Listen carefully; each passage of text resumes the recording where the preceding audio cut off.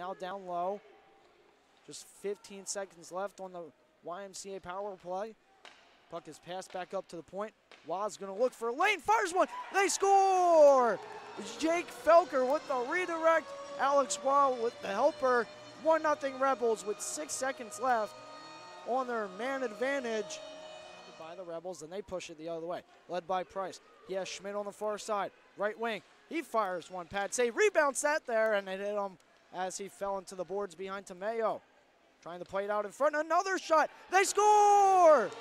Jim Glenn with the goal, assisted, I believe, by Alex Fry, giving him the longest point streak for the Rebels this season. 2-0, 9:07 left to go here in the first period. Wayne fires one, another pad save.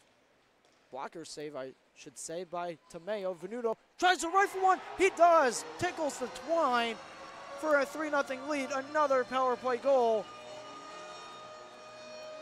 Second goal this weekend for Antonio Venuto. Took one of the fans' heads off. That had a lot of heat behind it.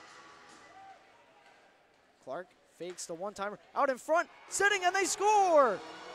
Colin Schmidt hesitated and made David Tamayo bite, backhanding that one softly into the back of the net.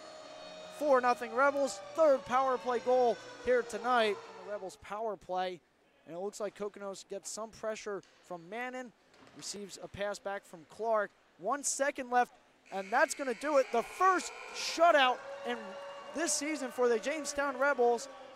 Noah West, 4-0 win, 4-game win streak, longest this season, back-to-back.